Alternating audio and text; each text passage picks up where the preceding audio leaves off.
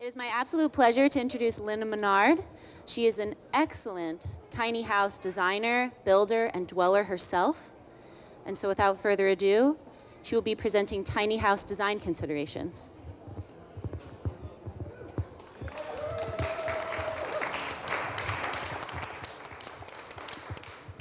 Thank you so much. Hello, lovely people.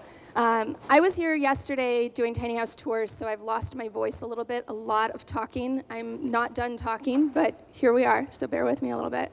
How many of you have already been out to take a peek at the tiny houses? They're out in the tiny house village. Okay. How many of you have seen at least half of them? How many of you have been in all of them? How many of you had never been in a tiny house before today? Okay. Those of you who've not been out there yet, go check out the tiny houses. There's so much to learn, so much inspiration there. We're really, really fortunate to have tiny houses, both those that are available for sale. We've got shells, we've got lived-in tiny houses, we've got Airstreams, we've got a shipping container, all kinds of small spaces. There is a huge amount of information that you can be gathering by observing and by talking with people, by asking loads of questions. So I highly encourage you to do that, as well as all the fabulous other things happening today. So my name's Lina. I have lived in 4 tiny houses on wheels, a travel trailer, an accessory dwelling unit, which is also often known as a mother-in-law.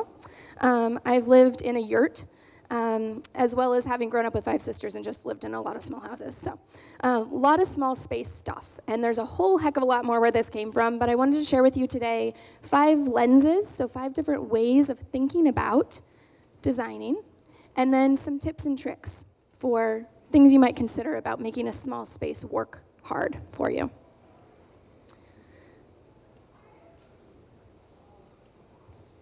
Now it doesn't want to advance. It's doing it earlier. Hang on.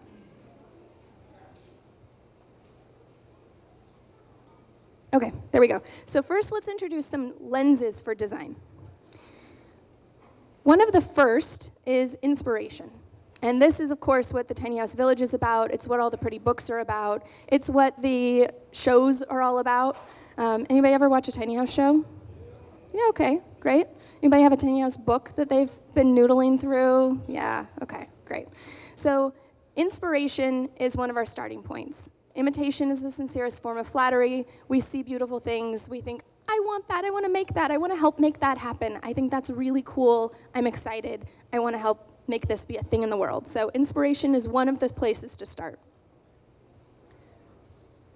From there, we look at function. And function can also be considered activities. And this is where architects and designers typically start. They typically start with, what does this building need to do? If it's a restaurant, what does it need to accommodate? It's going to need to accommodate people dining. It's going to need to accommodate cooking food. It's going to need to accommodate circulation as people move about, as people are being served food, etc. There's all sorts of things that need to be accommodated. In your tiny house, you'll have a set of things that you're going to need to do. You'll need to eat. You'll need to sleep. You'll need to cook, depending on what your actual needs are. Hopefully, all of us do at least those things.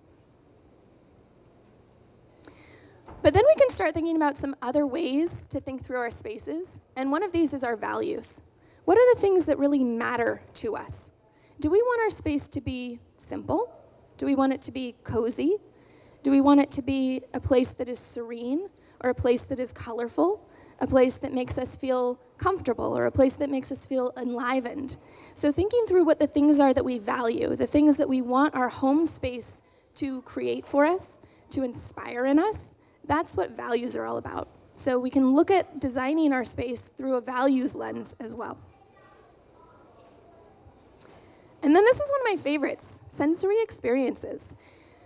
We experience the world around us, the built environment, the natural environment, day in and day out, but we don't always pay a ton of attention to it. And I encourage you to pay attention to the things that you find interesting, the things that you find frustrating. We can learn a lot from the little tensing that we get from that squeaky floorboard, or that cabinet that's always kind of off of its hinge and drives us a little bit nutty. We can learn a lot from the way that we feel when we're sitting in a chair on a spring day and the breeze is blowing and the curtains are blowing in that breeze. So thinking through, what are the things that we enjoy experiencing? Do we like the sound of rain on the roof? Does that drive us bonkers? This is a really important lens, I think, to look at our design considerations. And then the last one is objects. Even those of us who embrace minimalism and have decided that we want to live with less stuff and to love the stuff we live with more, have to be mindful of objects. There are things in our lives. There are things that we need to go about our daily lives. And if we're really intentional about those things, we're going to be more choiceful about which things we choose to surround ourselves with. And chances are they're going to be things that we do enjoy. So this is me and my little house. My house is called the Lucky Penny. It's a 100-square-foot house. It's a little Vardo shape. It's got a skylight in the top. I love this little house. And this house is called the Lucky Penny. I was inspired by this window at the back, and that's what I built my house around. This window was enough of a starting point for me that I then found a curved door and a copper sink, and from there, it was just running with it, right? So sometimes an object or a handful of objects is enough to inspire us around a design as well. So here are some tricks to try. If you are going to be working in a small space, one of the things that you can do is to work with light colors. Whoop. Thanks, computer.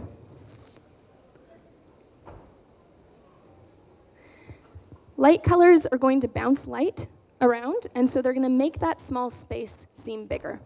The house on the left, the Molecule tiny house, is all white. They went monochromatic white. Now, I'm a klutz, and I could not get away with this to save my life. This would not work for me. But I did live in this other tiny house, which is Britt's Bayside Bungalow. And this house has whitewashed walls, which makes the space really bright. So using light colors can be a good way to make that little space bigger.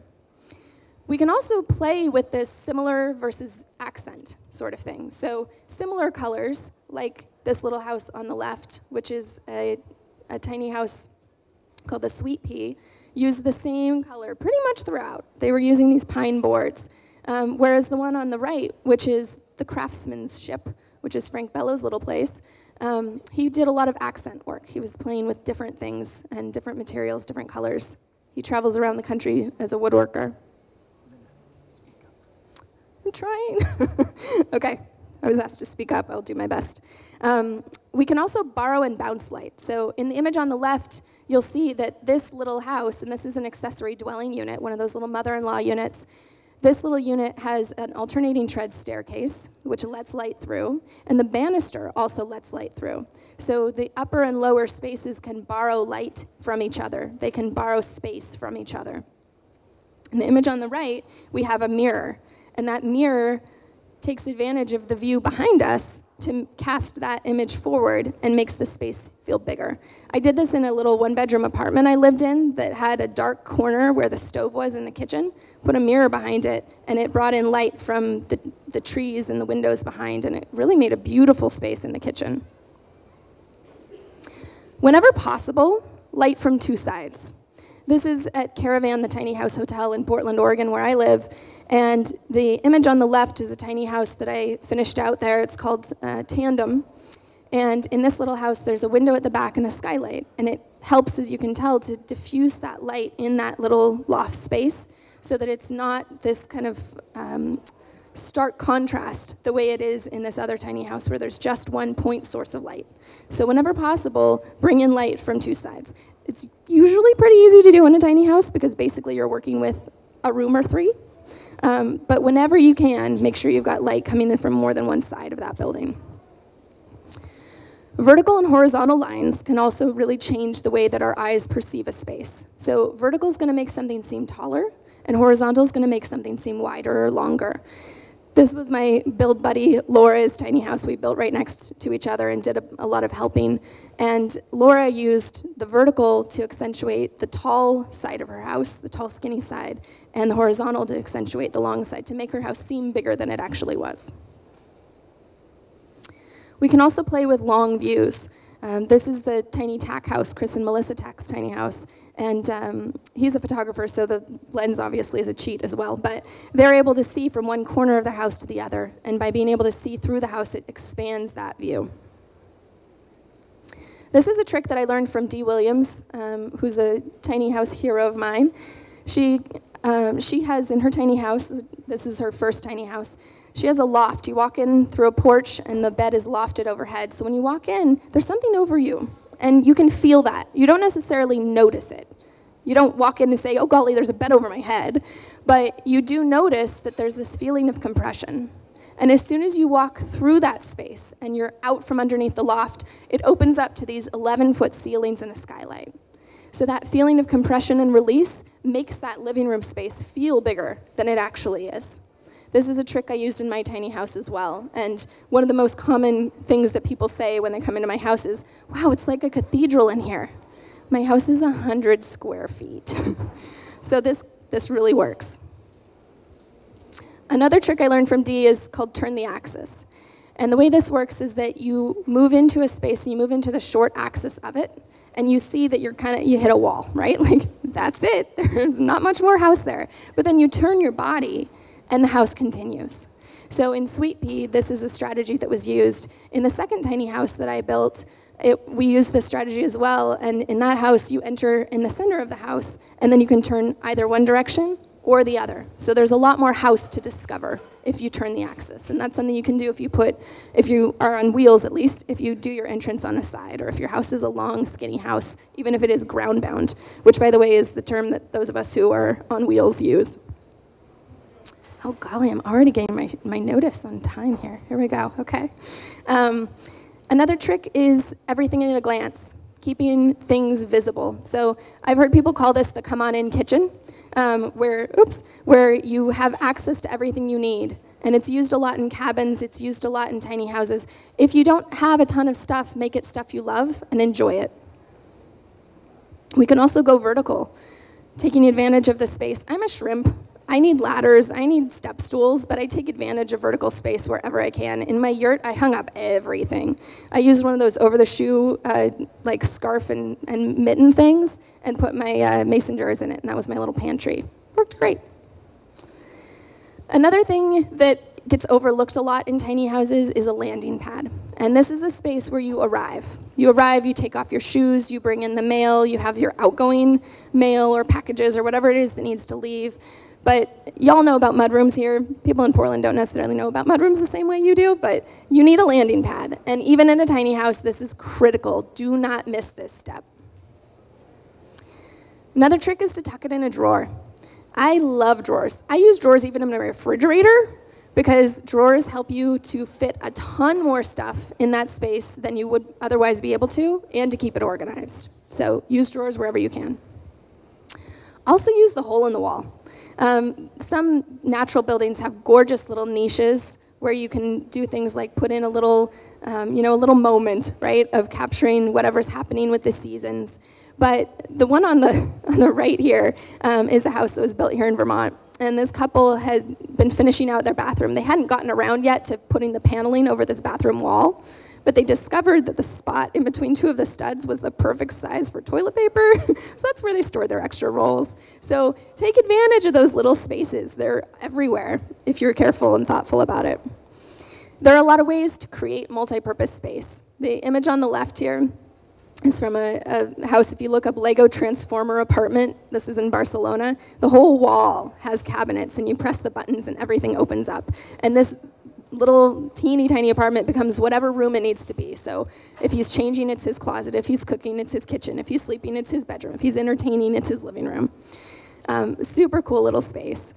The one on the right is a tiny house that has a really high functioning bathroom. A lot of times you'll see if somebody does do the bucket style toilet, they'll just have it on one side and that's it. Turns out you can fit a lot more there. That's a lot of space to dedicate to the throne.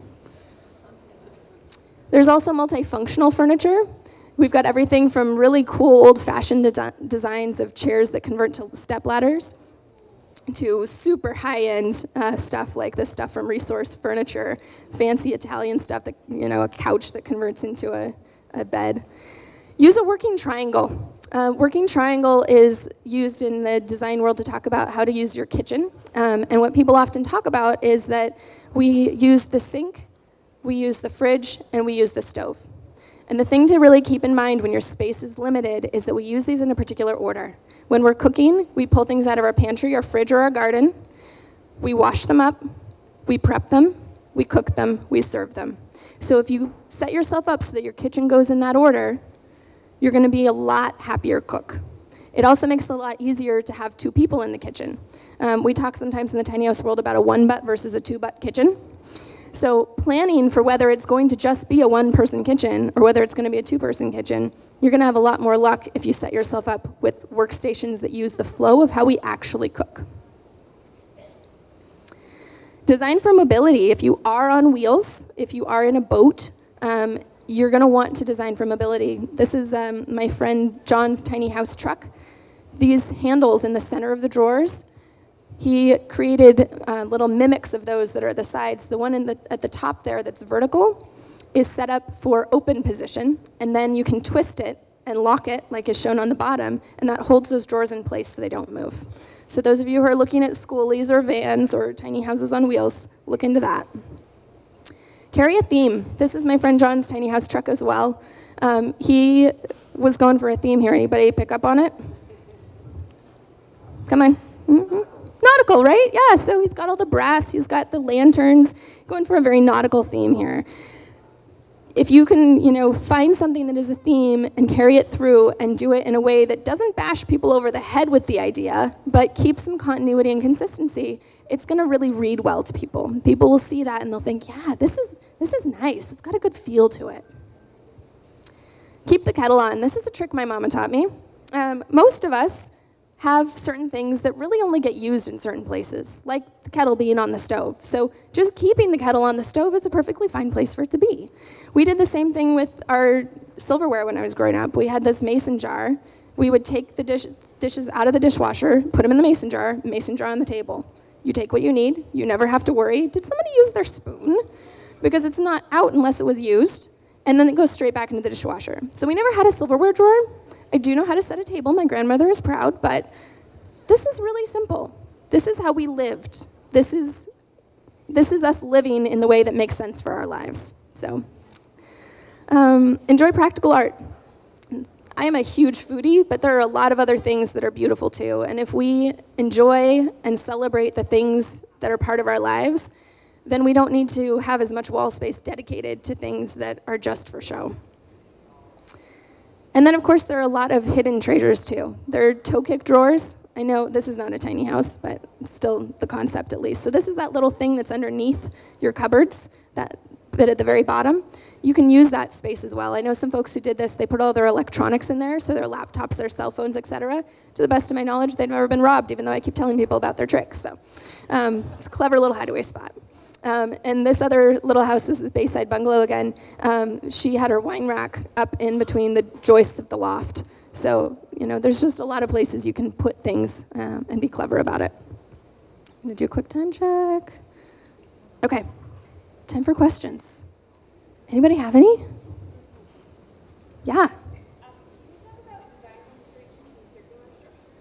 Oh. Yeah, so that question is about design considerations in circular spaces as opposed to rectangular spaces. There is a lot to consider here. Everything from standard building materials to natural building materials, what you might choose to build with. So things like straw bale tend to lend themselves a little more kindly to natural building, to round structures, than things like dimensional lumber or timber frame, for instance. But one of the things I found as I was living in the yurt was that I really had to think about the flow of my day. I put my bed directly across from the entrance and had my bike hanging up, had my clothes hanging up, had my kitchen. My kitchen was a little cabinet. And there was a lot of space that was kind of lost because of it there being vertical, rectilinear objects throughout the house. So whenever you can, if you have a space that is not a rectilinear geometric space, working with built-ins to help maximize that space. It's going to be a lot more time intensive, but you're going to have a really beautiful result. Yeah. What else? All right, if that's it. I'm going to be doing speed design reviews, just as Jacob is, so if you want to noodle over your own design, I'd love to come and talk. I'd love to talk with you about that. You can sign up for those near the community vision space in the expo space. And I'll look forward to seeing you all at the fest. Enjoy.